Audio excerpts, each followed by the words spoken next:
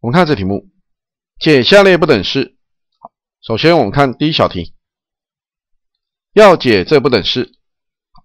那么首先呢，这真数要大于0，所以 x 加1要大于0。我们有这 x 要大于-1这个条件限制。那么接着我们再去解这不等式。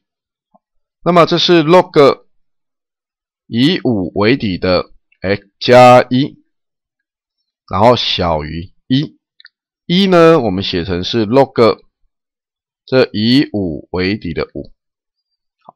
那么这时候因为5呢是大于1的数，所以呢我们将这真数拿下来做比较的时候，就要维持不等式的方向不变，所以 x 加1是小于5的。那么 x 加1小于5，我们就可以得到这 x 是小于4，所以由这1、2得这 x 要大于-1，而且 x 要小于4，所以我们答案是 x 大于-1小于4，这个答案。接着我们看第二小题，那么我们先清除一下画面。第二小题，我们要解这个不等式。那首先这第一个 2x 减1是真数，那真数要大于0，所以 2x 减1要大于0。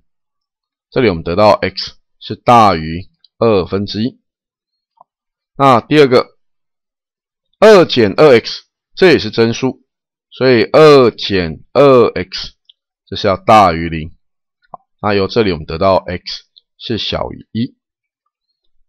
第三个我们要解这个不等式，那这是 log 以1/2为底的 2x 减1，这小于等于这是 log 以1/2为底的，这是2减 2x。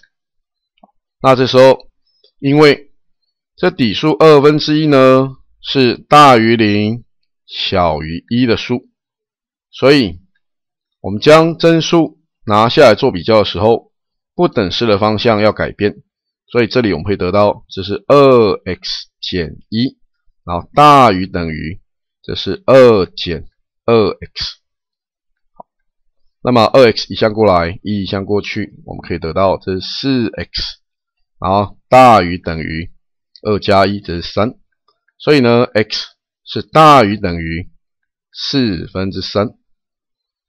所以我们由这1、2、